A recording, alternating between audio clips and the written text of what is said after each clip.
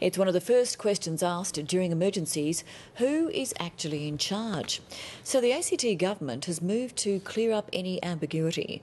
Ultimate responsibility and power in times of large-scale disasters like bushfires will now rest with the head of the ACT's emergency services. The change to the law hands the Commissioner more authority to direct the chief officers of emergency services. The government has adopted the approach recommended from the Royal Commission into Victoria's deadly 2009 bushfires. There are important new powers to make it clear that in an emergency there's one person in charge that's able to coordinate the activities of the various emergency services like fire, ambulance and other services. It brings accountabilities to a sharp point to the Commissioner.